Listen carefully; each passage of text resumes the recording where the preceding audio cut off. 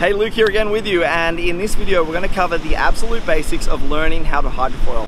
So learning to hydrofoil is a lot of fun. Zooming around, floating above the water, it can be awesome. And so I thought that this video would really be designed for people that are just about to get into it. So if you're thinking about just starting hydrofoiling, you're looking to get into it, or you've just started, your first couple of attempts, what we'll go through is some of the real core components and principles, so that when you get out there you can sort of think, okay, why is a hydrofoil doing that? What do I need? What do I need to adjust in order to fly or go faster, slower, things like that.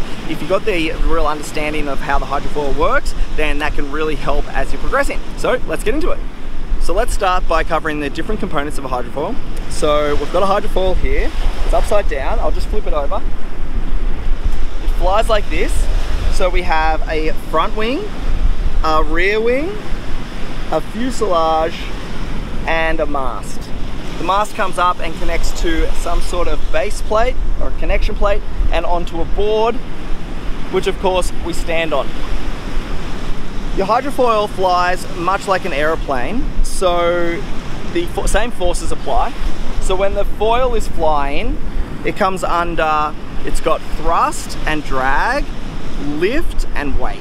And so the hydrofoil is coming under those same forces. It's a combination of those four factors that make a hydrofoil fly. So how does that translate into the real world? In the real world, we're standing on top of a board. That's the weight of the hydrofoil, including the unit and our weight. Then we need some type of propulsion, so some type of thrust. That might be towing behind a boat. It might be an electronic foil with a small engine in itself. It might be the power of a wave. It might be the power of the wind, so a kite, a sail, a boat, and anything that can basically push the hydrofoil forward will generate thrust. While we're actually riding the hydrofoil, before we actually get up on hydrofoil, the board is in the water, so a lot of that weight is forcing displacement of water and it's creating a lot of friction. That creates a huge amount of drag while the board is still in touch with the water.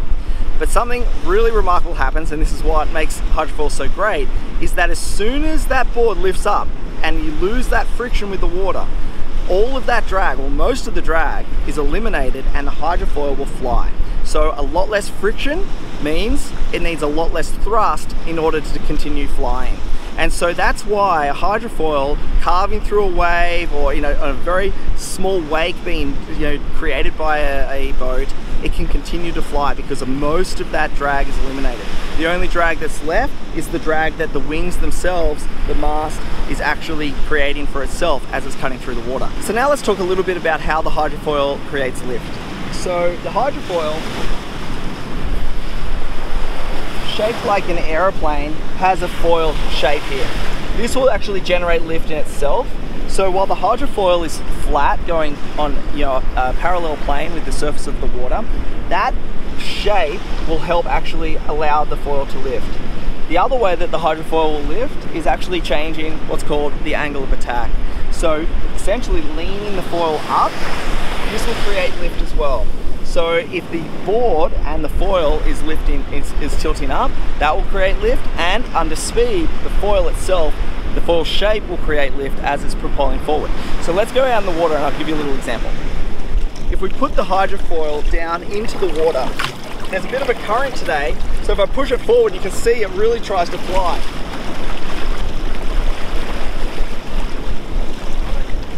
But if we just stay stationary with this current, I can actually adjust the angle of attack. You can see it really starts to lift itself up. So that bit of angle of attack is keeping the foil flying at a really slow speed. So a lot of the time, when the board is in contact with the water, we have all of that drag. And so what you can use is the angle of attack to sort of pop the board up and then glide along. So it'll look something like this. You'll lean back, pop it up like that, and then level out. So if you go too much angle of attack for too long, the foil will breach out and drop.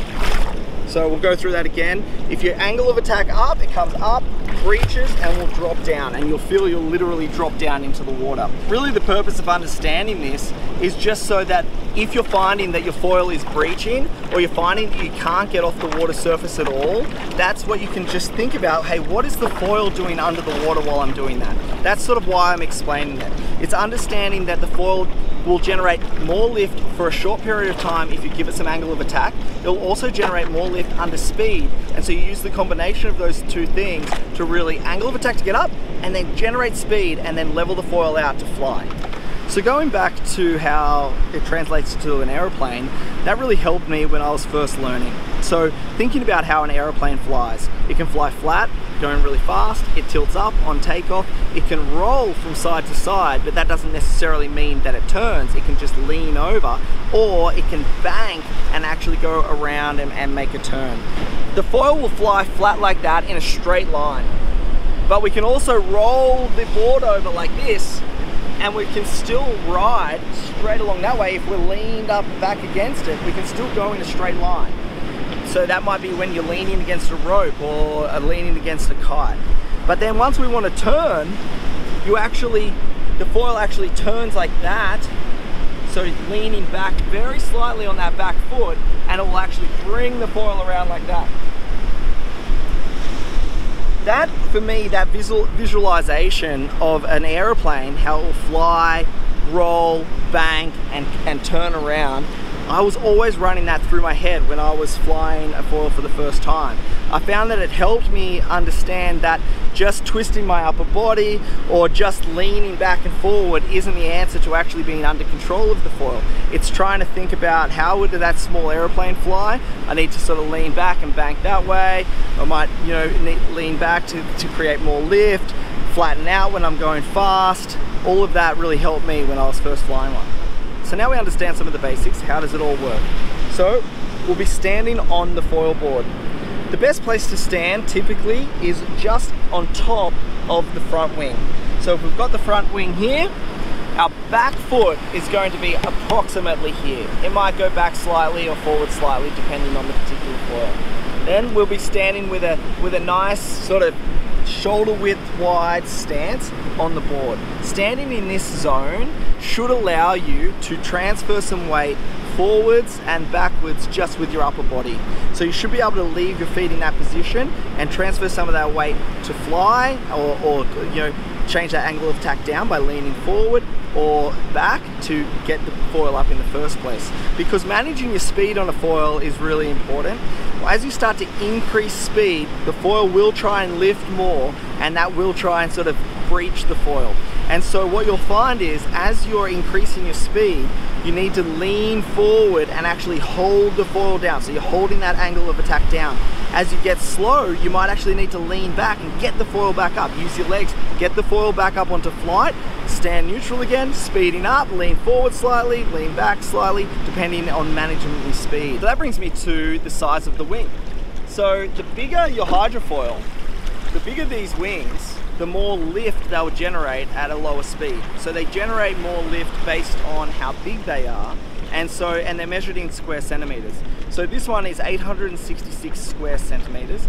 Some foils are up to 2,000 square centimeters, down to say 400 square centimeters, and depending on how fast you're going to be going will depend on what wing you want. The wing size, as you increase that speed, if you go too fast, because it's in relationship to the weight that's holding the wing down, if you go too fast, it will actually force you out of the water.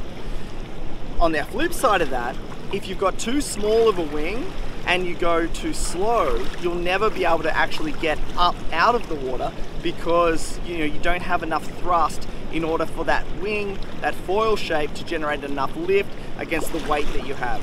And so picking the right wing size is really important for the discipline that you'll be doing and the speed that you'll be going. So in general, maybe towing behind a boat or going kite surfing, they're sort of smaller wings because you can go a bit faster. Surfing might be that as well if you're going to go down a big wave. Surfing's actually a really good example because you might paddle in slowly, but then as you go down the wave's face, you're going to generate a lot of speed, and so that you need to be able to handle that speed and not breach. So the wing size plays, like I said, a really big role in how the foil will work for you depending on what you're going to do with it. What's less important is the shape of the wing. While the different shapes of the wings definitely have clear benefits, they're not as important as the size of the wing. If the wing is curved or a bit fatter and shorter, or longer and skinnier, or wider and skinnier, or it curves up one way or down the other way. Sure, they will definitely play a role, but they're not, completely critical.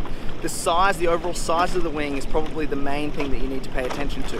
Hopefully there's some good takeaways in this video. Stoked to getting into foiling. It's a lot of fun zooming around, wind in your hair. It feels really nice, and of course riding swells, and there's a lot of variety that you can do with hydrofoiling. So yeah, like I said, that is it for this video. We'll be making more videos for beginner hydrofoiling, some more tips and takeaways, so make sure you go and check those out as well. Luke here again with you, and I'll see you in coming videos.